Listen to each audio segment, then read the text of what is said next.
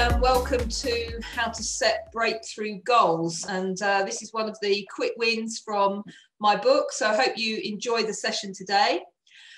So the first question really for you is, do you find yourself setting goals or setting breakthrough goals and finding that you end up forgetting about them when you get busy with the day-to-day? Does that ever happen to you? You kind of forget about them?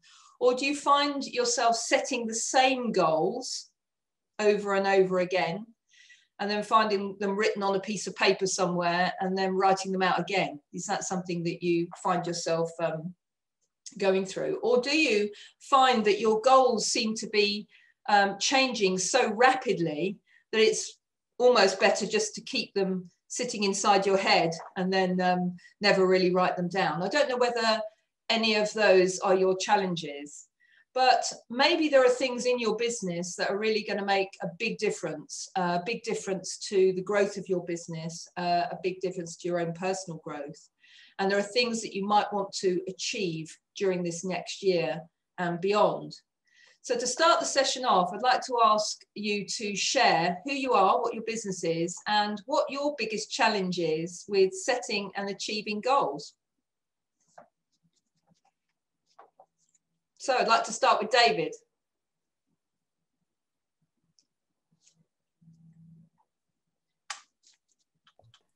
First of all, I run a training business that I've been running for and coaching for about 21 years now. And in normal times, I'm absolutely brilliant at setting goals and achieve loads. I have loads of personal ones, loads of work ones. But I must say in the last year, I found it difficult, apart from I've just gone into survival. But actually, because business is going so well, it is at the moment, it's going very well at the moment. I'm not sure I'm going to start setting many more goals. I'm just going to keep it going. But I have got a personal goal that I really want to set this year, which I've never done before. And that is to take a week's holiday every month this year. So as I said, the work ones and everything else, I'm just cracking on. I'm finding it difficult to set goals at the moment. But except for this one personal one, and I've got no other real personal ones because normally I've got loads of events and things to go and do, but nothing's really booked yet. So I guess that's where I'm at the moment with setting of goals. Okay, that's great, David. And then over to Debbie. What are your biggest challenges with setting and achieving goals? Hiya. So I am a coach for coaches and service-based business. But a year ago, I ran a marketing agency, which was very much events-based. And as you can imagine, during the COVID was not very events-based. So I've had to pivot and change my business. My goal now is to just grow that new business and scale that up.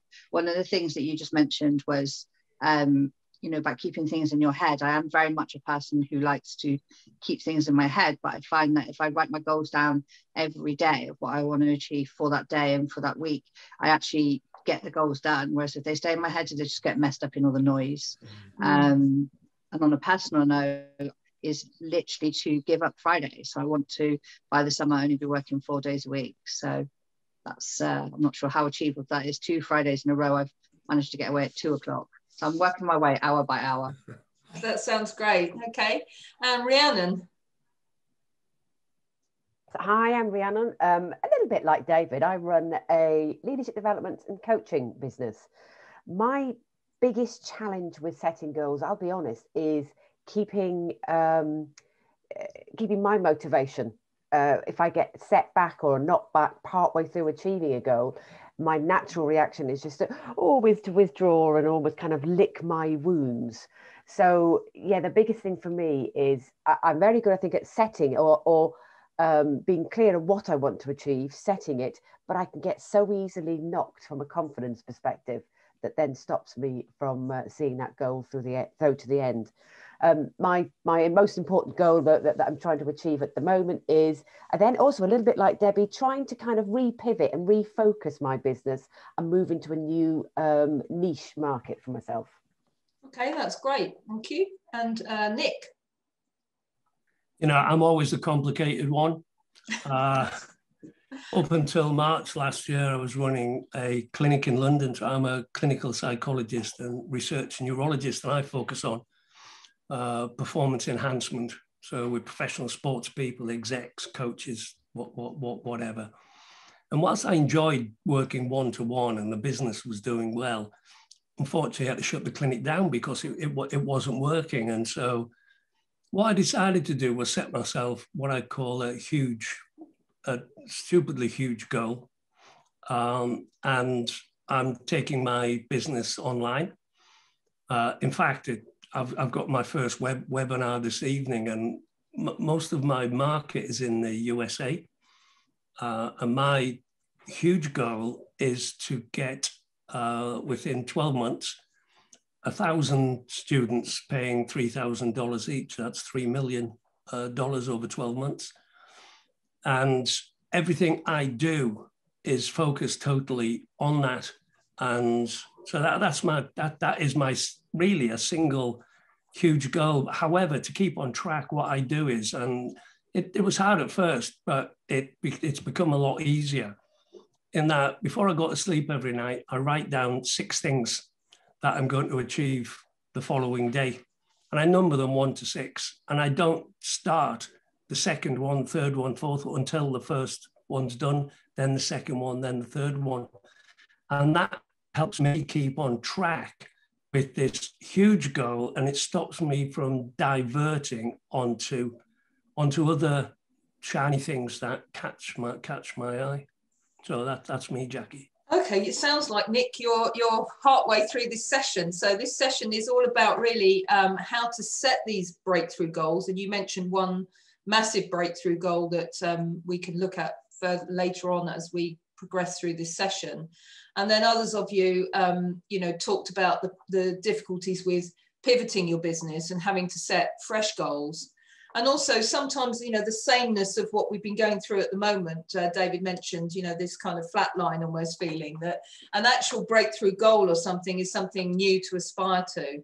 And then Rhiannon said it's one thing setting the goals, but it's another thing actually maintaining that motivation and that confidence, to make sure that you achieve them. So during this session, I'm going to be talking through what a breakthrough goal is and how that's different from, say, an ordinary goal.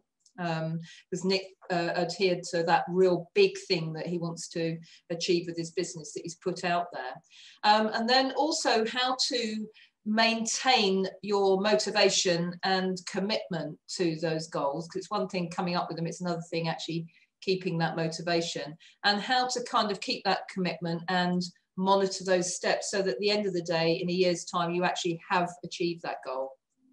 Okay, so the first thing that I'd like to talk about really is why is it that we set goals? Why do we bother? Why do we kind of set these things for ourselves? And really a goal is really that light, isn't it? It's that shining light that you're moving towards something that you really want, something that's connected with the vision or direction within which you're actually going. So I think we all need that light sometimes to move towards something that we aspire to that may be different from what's going on at the moment.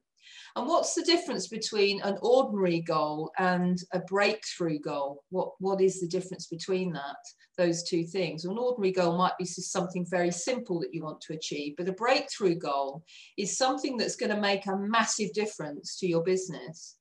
Something that when you achieve it, you feel like you've broken through and then other things are possible. Do you know what I mean by that? There's quite a big difference between just an ordinary goal or something that's going to actually take you to that next level, something that you really aspire to. And where do breakthrough goals actually come from? I work as in two areas actually. One is as a walking business coach. So I'm often talking to clients about their goals and their breakthrough goals that they want to achieve. And quite often where those goals come from is just something very simple that I call a SWOT. You're probably very familiar with a SWOT, which is a real look at what the strengths are in your business, what the weaknesses are, what the opportunities are, and what the threats are. Because there's no point in a goal coming from just, I don't know, I'll pluck it out of the sky. And I think we've all had those goals, haven't we? We just pluck one out of the sky and we've thought, you know, that's something I could go towards, and then, I don't know, get to the end of the year and find that you haven't done it, can be quite frustrating. But if you really want something, it should really come out of that SWOT, and also your own personal vision for your business, and also your purpose, you know, what it is that you want and why you want it. And I'm guessing that in a moment, I'm going to be asking you to share one of your goals. You may have half shared it in the introduction, which is great, but you can actually get a chance to articulate that. And we can actually think about, does that feel like a breakthrough if you did achieve it? Because sometimes a breakthrough goal can be a bit scary, like Nick referred to one that he's moving towards, and he's kind of put it out there. He's even shared it in an online recording, which is interesting. So he's put it out there, and when you share something and you actually put it out there, it can actually be quite scary, because in a funny way then it's like, I've got to do it. You know, I've actually put it out there. I've actually committed to it. It's not just something that I've got. Debbie mentioned the noise in her head, you know, the kind of something you've got whirring around in your head as an idea. It's something you've actually put out there. So I'd like you to think about 3 goals that you have for your business for the next year. You're not going to have to share all of them, but just 3 goals that are important to you, that potentially come out of the direction that you want to go in over this next year. Which of those goals is most important to you, and potentially would represent a breakthrough if you achieved it? I'm just very quickly going to go around and ask you to share that goal. It doesn't have to be perfectly formed. It's just, what are you thinking when I ask that question? So let's start with David. You can unmute yourself, David.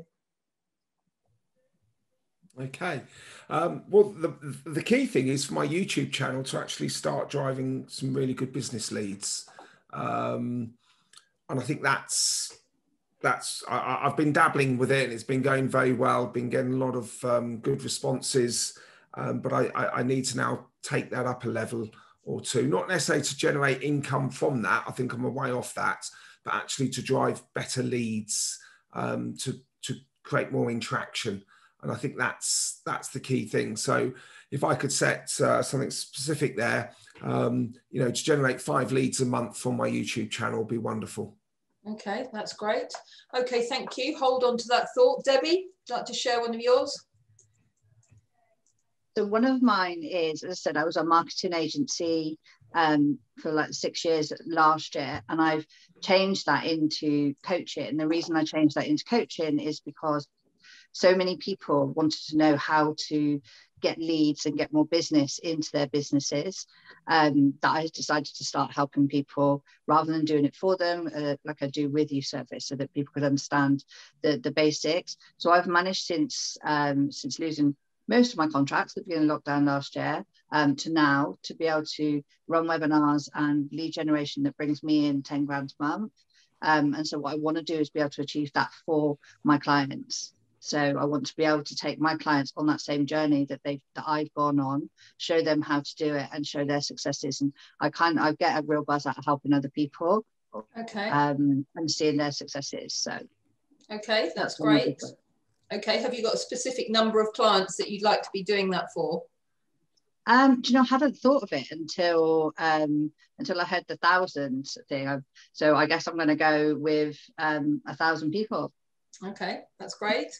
Okay, Rhiannon, would you like to share one of your goals? Yeah, I think, Debbie, I might want to be talking to you at the end of this course. Sorry, Jackie. You know, one of my goals is about creating a systematic business development process and then habits. I will happily say that previously I was probably doing what someone once described to me as random acts of marketing. And that's just not bringing me any kind of sustainable pipeline of business where I go from feast to famine. So yeah, for me, it's about creating a systematic business development process and a set of habits that I will adopt. Okay, that sounds good. And very quickly, Nick, at the end, share your breakthrough goal.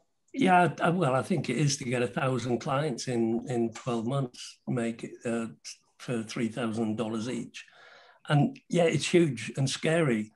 But I've in the past, if I found I've set goals and yeah, I've passed them, but I wasn't pushing myself hard enough. And in effect, you know, I mentioned before, every night I set myself 6 tasks for the next day. Those are sort of my mini goals, but they all lead to the same 1,000 clients. Okay, so just I asked you to share that because I need to try and make a point. I think if you think about that goal that you've just articulated, and you think about maybe a timescale within which you would like to achieve it, you know, maybe it's over the next year, maybe it's over 6 months. I don't know what that time scale is, but you have a time scale for achieving that goal, and you actually start to imagine what it would be like when you have achieved it. So, you know, just for a moment, imagine what it would be like when you have already achieved that goal. How will it actually feel? And what impact potentially would that have on your life and on your business? So I'm not asking you to share what you're thinking, but just asking you to think about that, because when we set goals, I guess you've got to really feel that it will have an impact. And a breakthrough goal is something that you really, really want. And to a certain extent, it needs to be something that's real, doesn't it? It's something that really can happen, because you're the one that's going to make the journey to achieve that. You know, when you're setting a breakthrough goal, it needs to be that light that you're moving towards. You're absolutely sure that it's just not another one of those goals that you're going to write down that you feel you should achieve. It's something that really inspires and set you alive, because basically you're going to be needing to take those steps towards it. And a goal needs to turn into reality. So that's me walking one of the routes, the Camino routes to Santiago de Compostela. And that was a big goal of mine. That was a breakthrough goal. I'd never done it before, and I really aspired to be able to walk the distance. And I visualized myself actually walking this path before it actually happened. Now, obviously, to make any goal happen, we all know this because we're all in business. So we know that we set goals and we create a plan and all this kind of thing, and then we kind of move towards it. But actually, this for me was a very big personal goal. And in order to make it happen, a goal needs to be broken down, doesn't it, into steps. But not just daily steps, but almost some of these goals that you're setting are quite big. There are different descriptions of those goals. Some are bigger than others, but it doesn't really matter what the size of the goal is. It actually needs you to think through, well, if that's what I want, what are the things that I would need to focus on over this next year in order to make that happen? So for me, walking this Camino route to Santiago, before I'd even started to you know, get round to making the decision to go, I just had this kind of, yeah, I want to do it, you know. So it was a big, huge, humongous breakthrough goal for me on a personal level. But in order to make that happen, you know, there are 3 things I had to do. And the 3 things were, I had to, first of all, plan the trip, you know, just like anything in business, you need to plan out the way forward. I needed to get the gear, didn't I? I need to, you know, organize to get all the gear that I needed to take with me. And most importantly, I needed to get fit. So those were 3 how-tos for me. And each one of those actually needs a plan in itself, doesn't it? So in order to get fit enough to walk, you know, 500 miles, you know, there's a little bit of a journey to that destination. And it's very similar in business. If that's the big goal at the end of it, what are the 3 things that you would need to focus on in order to make the goals that you've written down, the breakthrough goals, happen? So just give that some thought. So the goal that you just articulated, what are the 3 key things that you would need to focus on to make that a reality? Because sometimes that's the thing that gets forgotten. It sounds crazy, but you set a goal and then you forget to think about, well, what are the 3 things that I need to focus on? And then once you've thought about those 3 things that you need to focus on, could you just start them? Maybe not, you know, because some people, when I work as working as a coach, you know, we would have done the SWOT, we would have created the vision and the purpose and the breakthrough goals, and then we'll have broken the goals down into the key things that need to be addressed in order to make the goal happen. But quite often what I recognise is that quite a lot of the people that I work with haven't really thought through how they're going to do each of the elements and what's actually involved in each of those elements. You know, and for everything, there's usually a strategy. There's usually some thought that goes into it. There's usually some resources. There's usually some time allocation. And quite often there's a budget. So it depends what that goal is. And once you've broken it down, what's actually involved in making it happen? Like Nick, you know, you mentioned a massive goal there, and also Debbie, there's quite a lot involved in making that happen. You might have started the process, but there's actually steps along that pathway to making it happen. So you know, you've got to really think through all of those elements so that you can start at the beginning and work your way along that path. And quite often I find that it's never a straight road when you're attempting to achieve a goal. Always there's something comes along to block your path. There may be things that take you off track and stop you keeping on that straight path. But if you know actually what that path is in the first place, you can always come back to it. And I think that's really important when you're setting breakthrough goals and actually keeping your motivation and your ability to stay focused on it.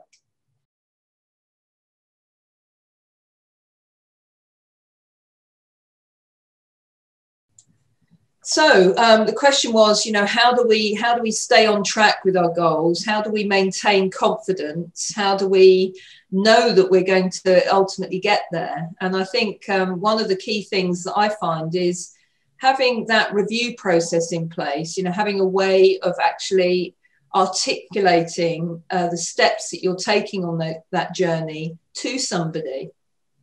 Some of you are coaches, I'm a coach as well. So obviously that's something that we do for other people, but who does it for you, or who helps you on that journey? Because I think when I'm talking to my clients and they're reviewing with me, you know, the silly things, the little steps that they're taking each month, each week, the things that have moved them just a little bit further towards their goal, that's very powerful because it keeps your motivation and it keeps your confidence up, and it stops you actually going off track, because it's so easy to go off track when you're trying to get somewhere but something else comes along and takes you off that journey. So having an accountability buddy, if you don't have a coach, or having a coach, it's a bit like when I was training to do the miles so that I could do the distance on the Camino. I had to be pretty disciplined about doing something every day, not just when I felt like it. And I had to have a routine, and I had to monitor my progress. So that was really important, so that when I got round to actually walking the distance, it was easy for me. And that's just the same as it would be in your business. So I'm going to just quickly summarize what we've covered, and then I'm going to ask you to share what the most important takeaway from this session for you has been. And I think we've got about 3 or 4 minutes left. So when you share your takeaway, if you could just make it short and succinct, that would be fantastic. So just, you know, to summarize all the points that have been made. So set breakthrough goals, something that's going to really make a big difference in your business, something that you really aspire to. And make sure those breakthrough goals really are something that excites you, tests you, and makes you want to make the journey. Make them very clear and tangible so that you know whether you've achieved them or not. Break that goal down into some key how-to steps, and then break it down even further into the mini plan and the strategy and the process you're going to use to make sure that you achieve it. Put that plan in place and actually have a way of monitoring progress and checking yourself on the mini achievements, because if it's a huge thing and it's a long distance away, you can lose sight of it. And definitely have your goal, if you're visual, have something visual in front of you that you can see, that, you can really feel yourself there, enjoying it, and the difference that it will actually make to your life and your business. And lo and behold, I'm sure that you will be able to achieve those breakthrough goals. So over to you, David. What's the most inspiring takeaway from this session for you? Well, as you know, last summer, you got me to slow down and go slow to grow, which helped me immensely in last year. And as I said, normally I'm brilliant at writing loads of goals. And that's one of my old notebooks I've just got out of my drawer. I'm normally all over them. But because of what's happened over the last year, I've just worked and just carried on. Yeah, it's all going well and everything else, but I'm not really going anywhere with it, I guess. So I think really, business is good, but now's the time to sort of get the personal goals going, mix it with the business. And I said, a week off a month. I'm starting that next week. Bang. I'm going to do that every month now. And actually, I did turn some work down for my date in April, not to work during that week. And that for me is just unheard of. So I did say to them, I can't do that date, which is very, very rare. So like always, you've got me thinking. So thank you very much. And I always used to call them daydreaming moments. I need to do a few more of them. Okay, that's great. And Debbie? What? So for me, I guess it's working out a strategy. So to be able to achieve my goal, I need to change my strategy to scale at that level, and to be able to cope with that amount of people, and not be overwhelmed in my own life with it. So to be able to have enough time and energy to scale those people. So I just need to look at the different ways, but it's actually more achievable than I thought it was, so that's what's inspired me, is that it's actually much more achievable than I thought. It just needs a slightly different way of approach. Yeah, absolutely. And I think sometimes, when you do have that big thing in the forefront, if you just break it down into those smaller steps, then each month move a little bit further forward towards it. That's great. Thank you. Nick? Hi, thanks, Jackie. I think for me, the two things really is that is being there at the end and putting yourself there, living it, breathing it, seeing it, tasting it, smelling it is massive for me. And I think the other one, which you touched on, is putting that commitment out there, to my family, to my friends, to everyone that I know, this is what I am going to do. And then it becomes more about my wanting to do it for them rather than me, which is a change from my approach, which is why I think I've moved so far in just a couple of months. That sounds great, Nick. Okay. Rhiannon? You've reminded me that I probably haven't been focusing enough on me. I can identify these are all the tasks and activities that need to be done, but I fall over because I lose confidence because I don't see momentum enough. So to keep me going, what am I going to do differently me so that I do see and feel momentum? And even if I don't achieve what I had planned to achieve initially, how do I get back on track and not take it as this complete and utter setback? So I need some steps. I need to break down my goals further with actions just about me and my confidence in there. Yeah, no, that's great. And I think sometimes the biggest journeys start with the small steps, don't they? So just get out there and think of it like a path. I often think of goals like that. I've got a bridge in Wallingford where I live, and I often visualize the end goal over the other side of the bridge. And as I'm walking over the bridge, visualize what those steps might be. And I think that's a really useful exercise to take yourself through, is set the big vision out in front and then think about what those little steps are to go towards that big vision and that big breakthrough goal. So I'd like to thank you all for coming to this session and talking about breakthrough goals, and I wish you all the success in achieving them.